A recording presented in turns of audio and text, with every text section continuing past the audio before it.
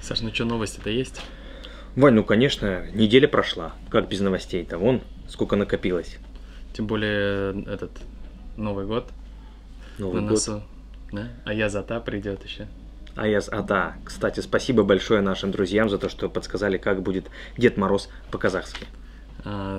Поэтому как, начнем на казахском? Попробуем.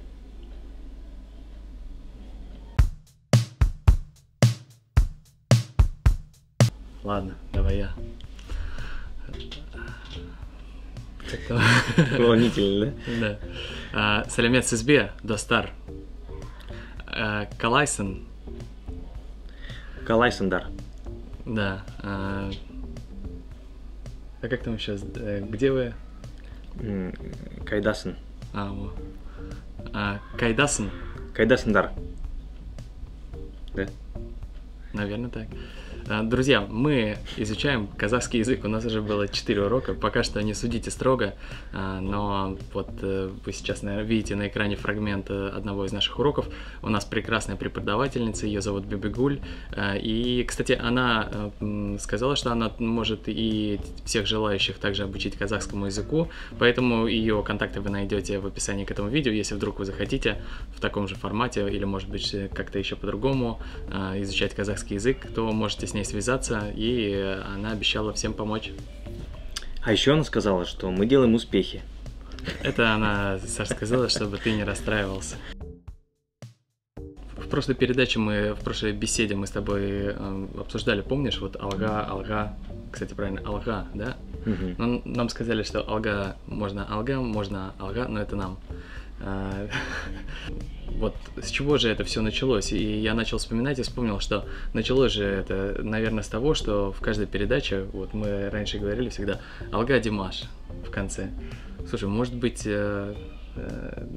вот Alga слово стало таким лозунгом всех, кто заходит к нам на канал Alga Петербург, потому что ты их вот так вот научил. Может быть, ты сам уже учитель казахского языка. Вот и к чему. Надо вот будет спросить у Бибигуль, как будет учитель по-казахски. Учитель года. Учитель года Серикбай. Я очень рад, что хотя бы одному слову казахскому я научил большое количество людей по всему миру. Да. Ну что, кто начнет наши сегодняшние новости? Ну, начинай. А ты мою новость взял, да? Ну, начинай, тогда ты ее рассказывай. Я как раз хотел рассказать про казалардинку штукатурщицу, которая поразила своим прекрасным голосом.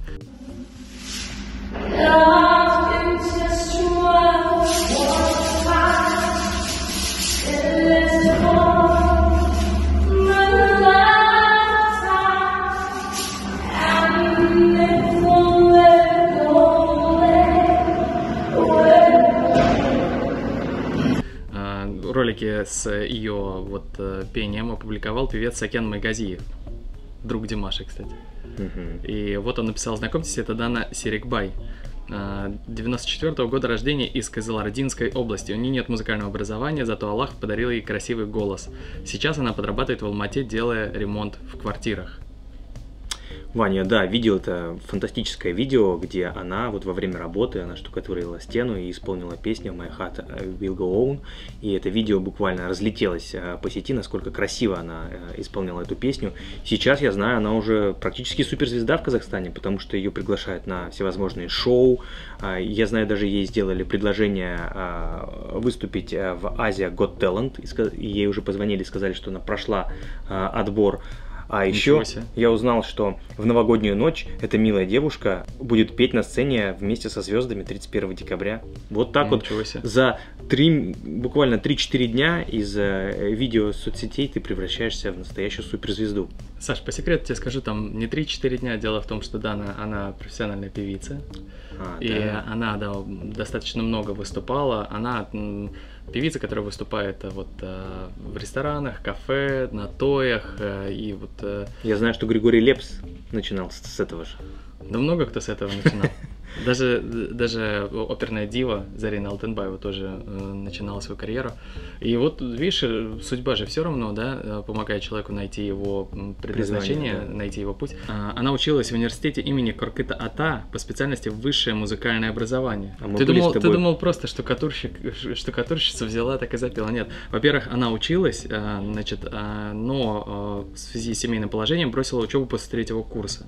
Почему же она стала штукатурщицей? Дело в том, что когда началась пандемия, у всех с работой начались проблемы. Рестораны все закрылись. Да, тем более у ресторанного бизнеса, и, соответственно, у нее стало меньше работы, и для того, чтобы зарабатывать деньги, для того, чтобы выживать, она пошла и устроилась штукатурщицей. Вот. Но все равно, видишь, музыка ее не отпустила. Давай тогда, пользуясь случаем, в преддверии Нового года пожелаем Дане Серикбай, чтобы все ее мечты вот в новом 2022 году о большой сцене исполнились и воплотились.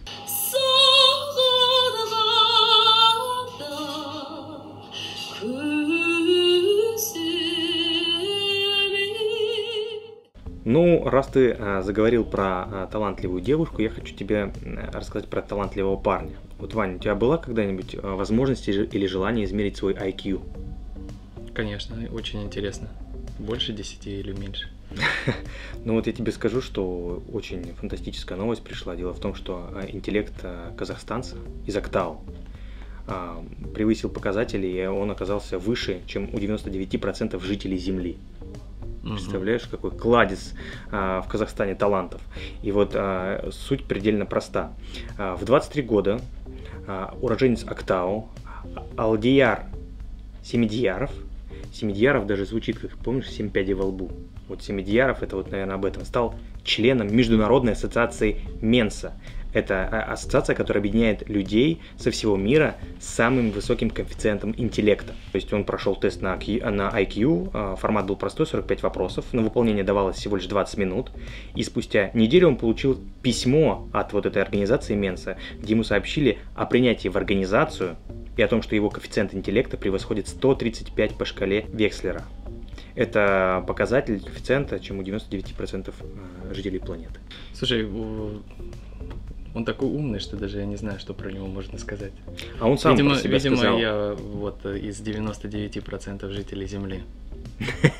Ну вот он сам про себя сказал, что моим мотиватором является выражение. Твоя жизнь сейчас – это результат того, что ты делал год назад. Твоя жизнь через год будет результатом того, что ты делаешь сейчас. Действуй соответственно, работай на свое будущее и верь в себя. Поэтому не теряйте время. Кстати, еще из будущего, Саша, хочу поговорить с тобой про детское Евровидение. Ой, прекрасная тема. Дело в том, что в этом году детское Евровидение пройдет в Париже 19 декабря. Будет очень интересно следить за тем, как там будут выступать молодые люди из самых разных стран. От России поедет прекрасная девочка Таня.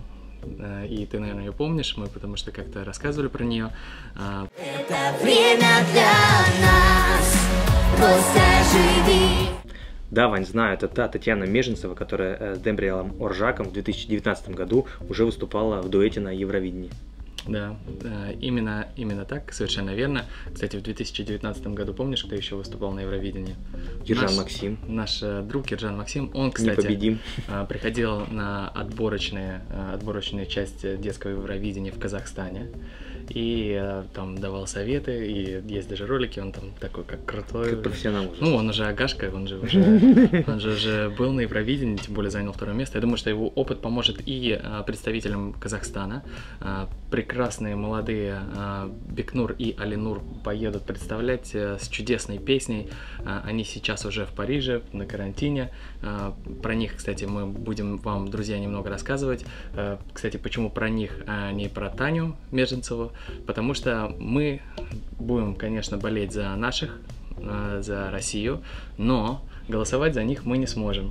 А, друзья, вы же все интересуетесь Казахстаном так же, как и мы, поэтому мы вам будем рассказывать про прекрасный дуэт, невероятные парни, классная песня, я уже всех посмотрел, вот всех, кто там есть, и думаю, что они они должны достойно выступить. Ну, Вань, раз мы за международную дружбу и общение, тогда я обращаюсь к казахстанским блогерам, пусть они, в свою очередь, освещают выступление нашей Татьяны Меженцевой, чтобы это вот такой был прям переклич, и все были в курсе событий. Это, кстати, вполне такое может быть, потому что уже сейчас вот я заметил, что границы между странами практически не чувствуются, и вот уже общение между самыми разными людьми, оно никак не ограничивается. Дело в том, что я вот играю иногда в шахматы, увлекаюсь шахматами, и там бывает, что попадаешь на там, другие какие-то страны, со всего мира люди вот тебе встречаются, и там тебе пишут: «О, привет, там, я из Индии», там, а ты пишешь: «О, привет, я из России, как у вас там?» «Да, нормально все, как у вас?» В общем, и есть вот интересно, кстати, почему я об этом вспомнил, интересная есть новость. Жансая Абдумалик, она играла с арабским шахматистом. Он, кстати, тоже, по-моему, самый молодой гроссмейстер, но у него вот такая борода. И вот Жансая с ним играла, и по сети разлетелась фотография, которую сейчас, друзья, вы видите на экране, фотография с хищным взглядом. Вот, пытался хоть как-то повоздействовать на Жансаю, но ничего не вышло, она свела партию к ничьей.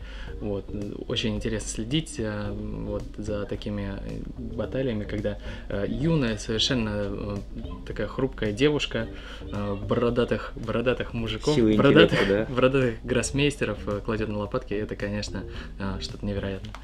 Вань, ну ты такую прям серьезную тему затронула. Я вот хочу немного рассказать о приятных моментах. Ты наверняка знаешь популярный мультсериал, который называется «Рик и Морти». И вот совсем недавно персонажи этого мультфильма заговорили на казахском языке, Вань. Они, видимо, взяли с нас пример, решили тоже выучить казахский. И вот на Кинопоиске вышел первый сезон мультипликационного сериала «Рик и Морти» с казахской озвучкой. Ой, гынай Морти, сенесерик, ёпта, Но я как понял, это мультики для взрослых, да? Это комедийный научно-фантастический анимационный сериал. У него очень высокий рейтинг вообще. Вот у меня много знакомых, которые обожают смотреть эти мультики. Разумеется, это мультики прежде всего для взрослых. Вот, но я думаю, как раз для людей, которые увлекаются тематикой науки, вот им это будет в самый раз. И, друзья, вы же знаете, наверное, для вас не секрет, то, что мы делаем субтитры, стараемся делать субтитры на 20 там, и более языках. Ну, которые понимаем только, конечно. Да, когда-то, ну, чаще всего мы делаем на основных языках, это английский, испанский, русский, казахский, португальский добавляем, стараемся добавлять обязательно китайский. АСТ нам написал, АСТ-1. Мне очень нравятся ваши фильмы, ребята. Я смотрю по несколько раз, пересматриваю как советское кино. А еще я заметил, что вы все подписываете на английском, хотя фильмы на русском языке. Это чтобы американцы могли тоже смотреть. И тут надо сказать, у нас в аудитории порядка 20 стран. И ну, это те страны активные, да. Вообще смотрят порядка 100 стран. Иногда я узнаю эти страны по нашей аналитике. И так как многие из наших гостей, они международные, и именно для этой аудитории мы делаем подписи на английском языке. Для тех, кто не понимает, в каждом из наших фильмов есть русские субтитры, есть субтитры на казахском языке, которые можно включить, и если вы не понимаете английские подписи, то можно будет понять, что же там написано. Дорогой АСТ, это не только для американцев, это наверное, для всего мира, кто приходит на наш канал для того, чтобы познакомиться с интересными людьми, посмотреть интересные передачи и шикарные новости от Александра Карельского. Кто не хочет узнать о том, что Казахский государственный симфонический оркестр выступит с Андреа Бочелли на Экспо в Дубае? Ничего себе. Уже выступил. Да. И я даже покажу небольшой фрагмент, чтобы вы увидели, как это было. Слушай, а нам Андреа Бочелли авторские права не заявит и нам не заблокирует? А я поставлю фрагмент, где ты поешь с группой Меца вместо Андреа Бочелли.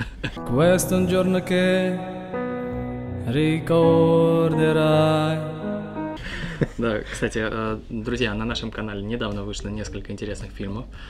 Вы, если их еще не посмотрели, обязательно посмотрите, потому что это классная передача, такие большие серьезные работы, на которые ушло очень много времени.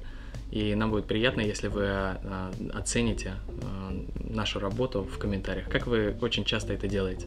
Джаквис пишет: Hello to you, Alga Peterburg. Please, can you help me? I would like to know how many musical instruments Dimash can play. На скольких инструментах может играть Димаш? Это и передает еще my best wishes and greetings from Canada.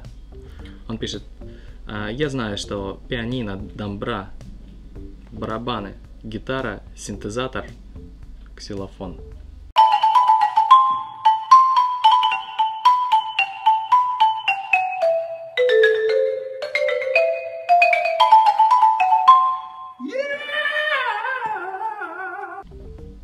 Да, абсолютно верно. Может быть, еще даже на чем-то, о чем мы даже не подозреваем. Я думаю, что Димаш на любом инструменте может. Смотри, если добавить туда кобыс. Кстати, я видел фотографию, где он с кобысом. Бас-гитара. Потом я видел еще, как Димаш играет на домбре, когда другой человек зажимает лады. Это дуэт домбра называется. Слушай, мне кажется, нет такого инструмента, который... Не поддался бы Димашу. Да, о котором Димаш не знает и на котором Димаш не занимался. Тем более, что он же должен представлять в голове, он как дирижер, он же дирижер, он должен... Дирижер, мультиинструменталист, да. Полиглот и Да. красавчик. И вокалист, да? Лучший вокалист мира. Он же должен как дирижер представлять каждый инструмент. Соответственно, я думаю, что он, вот если взять, посадить целый оркестр, да ему даже, наверное, не надо сажать. Он, наверное, как шахматист. Вот шахматисты, знаешь, как играют? Они в голове играют, запоминают все ходы. А вот Димаш, мне кажется, каждый и любой инструмент может представить все в голове, как он звучит, как он играет. Поэтому, дорогой Джаквис, Димаш может играть на всех инструментах. Ладно, Саш, давай тогда о погоде. Все-таки в нашей передаче, наверное, должна быть тоже рубрика чуть-чуть, где вот мы рассказываем про погоду. Давай, расскажи про нашу зиму. У нас, конечно, нету девушки-красавицы, вот, но придется мне рассказать, а вы представите. В общем, в Петербурге, помнишь, мы говорили о том, что рекорд побит 128-летней давности. По минусовой температуре. Да, но казахи, как всегда, вот... Обскакали. У них 4 рекорда. Ух ты. Сразу 4 температурных рекорда установлены в ноябре в Казахстане. Там разные есть рекорды, в общем, там температура, там и плюсовой, представляешь, да, рекорд. То есть там днем, например, было 9 градусов, а ночью минус 26. Ну, то есть там в промежутке буквально несколько дней. И вот эти вот все рекорды... Вовремя мы уехали, Вань. Рекорды, конечно, поражают, но что-то с миром происходит. А самое интересное то, что вот рекорд у нас был, потом в Казахстане еще 4 рекорда было.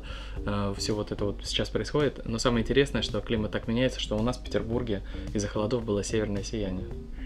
Ну, я не знаю, из-за холодов это или... Из-за Иманбека на атомной электростанции?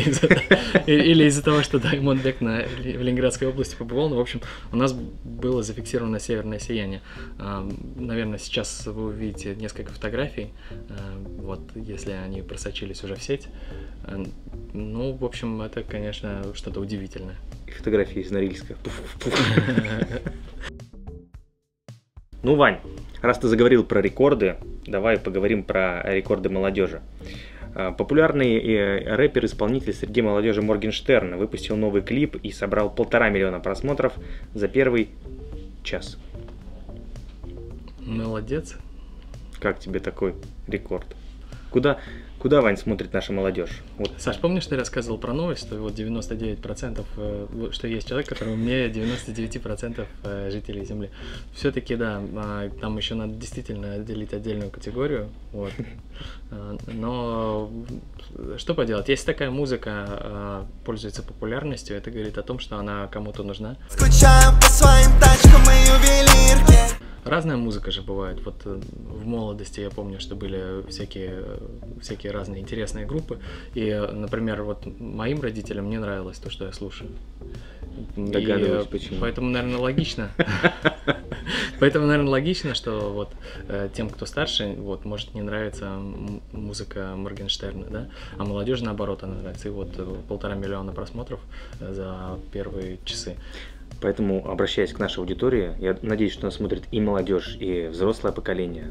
Молодежь, смело отправляйтесь на канал Моргенштерна, добавляйте ему просмотров, а все остальные, пожалуйста, на Billboard, хоть Trending Songs, давайте еще добавим Димашу несколько голосов, чтобы поднять композицию Fly Away на высокие строчки Billboard.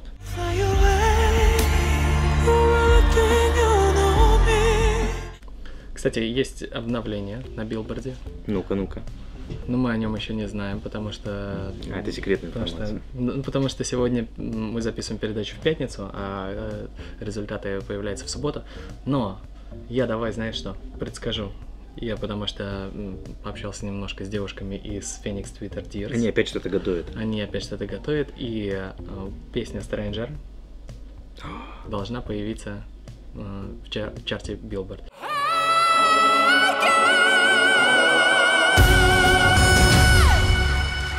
Ну, в общем, девочки из Phoenix Twitter Dears очень сильно работают, очень активно. И очень сильно разбираются в музыке. Очень сильно разбираются в музыке, очень сильно разбираются в Твиттере. Поэтому я вот предвижу вопросы тех, кто не знает, как можно поддержать Димаша в Твиттере. В описании будет контакт девчонок из Phoenix Twitter Dears. И там вы сможете узнать, как можно проголосовать в комфортной обстановке, в очень приятной компании и сделать полезное, потратив буквально 15-10 минут в день, а иногда даже и меньше. Ну что ж, у меня новости закончились, надеюсь, у тебя тоже. У меня нет.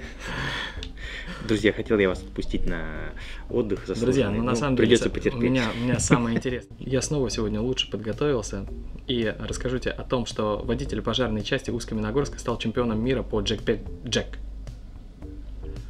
Ну, про пожарника я услышал, а вот вторую часть можно расшифровать. Значит, Ерзат Сакабанов выступал в весе 57 килограмм. Представляешь, да? Какой? Ну, легкоатлет. Легкоатлет, да. Это очень легкий вес. Еще месяц назад он получил чемпиона Азии и теперь стал чемпионом мира. Он служит в пожарной части в Усть-Каменногорске. И Jekpe-jek — это один из самых популярных видов спорта, между прочим. Это смесь крэплинга, джиу-джитсу, вольной борьбы и карате. Еще новостей, Саш, дать тебе, да? Ладно. Давай. Самое интересное оставили... Курс валют. Ты практически угадал, слушай. Дело в том, что уроженка Казахстана, про которую мы уже рассказывали, Сауле Омарова. Сауле Омарова. Все-таки стала? Она отказалась. Вот. Она отказалась, и президент США Джо Байден принял отказ. Есть версия, что она отказалась не потому, что она побоялась, что она не справится. Вот. А там, ну, политика дело тонкое, мы поэтому туда лезть не будем. Ну, в общем... Просто скажем, что США много потеряли. Да, ну, в общем, вот так вот. Вышла вторая часть манги DRS. Да, я хоть первую часть покажу людям, потому что кто-то еще и первую не знает. Друзья, вот так выглядит первая часть манги. Мы ее, кстати, прочитали. Очень действительно там классный сюжет. И я знаю, поклонники Димаша ждали долго вторую часть. И вот, наконец-таки, она появилась. И самое главное, она доступна всем абсолютно бесплатно. Заходите, читайте, наслаждайтесь. И, кстати, Андрей Бурмакин сказал, что ждет еще много сюрпризов. Андрей Бурмакин — это наш друг, автор манги. Вы, наверное, помните его по нашим выпускам. Он нас учил в гольф играть. Мы с ним и в гольф поиграли, и ходили на открытие отеля манго, Димаш манго в Санкт-Петербурге на Невском 11. В общем, он сказал, что еще много сюрпризов ждет, поэтому... Не переключайтесь.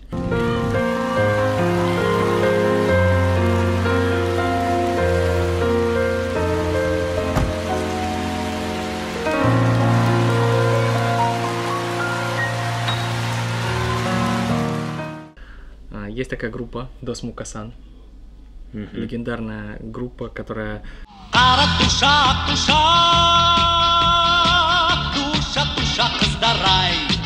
Раньше они были очень популярны, они исполняли собственные произведения и народные песни на русском и казахском языках. В 2021 году группе будет 55 лет.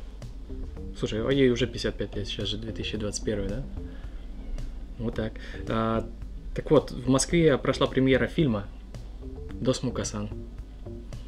в этом фильме разворачивается история о том, как творчество молодых студентов выросло в легендарную группу.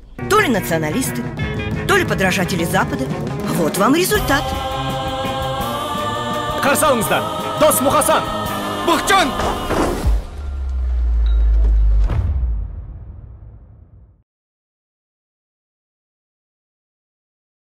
Ну что, Саша, я вижу, что у тебя совсем закончились новости. Ну и напоследок я хочу сказать, что наконец-то выйдет прекрасное шоу «Дала Батл» на телеканале Хабар. Дождались. Ну что, друзья, только что закончились съемки второго сезона проекта «Дала Батл» телеканала Хабар. И мы присутствовали на съемках этого проекта и хотим поделиться эмоциями и впечатлениями. С 20 по 30 декабря будет показываться шоу «Дала Батл», на котором, друзья, мы были и делали оттуда репортажи. Все звезды Казахстана мужского пола были там.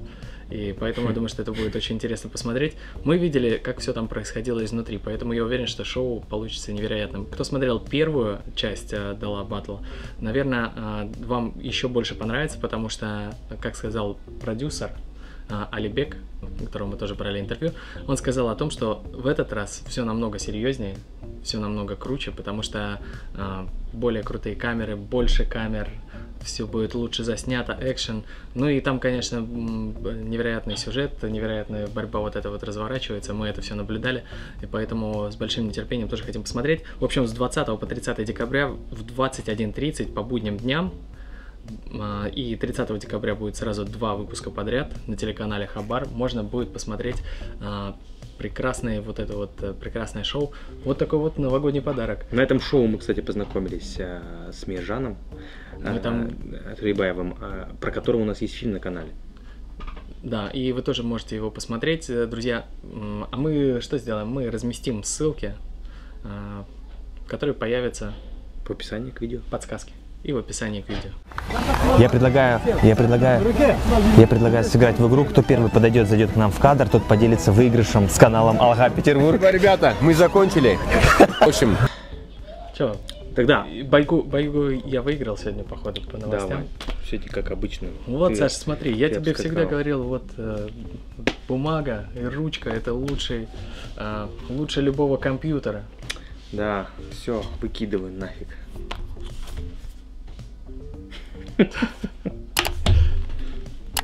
Ну что ж, друзья, мы отправляемся работать для вас дальше, а вы переходите по подсказкам и смотрите фильмы, которые мы сделали специально для вас. Сау баланес дар.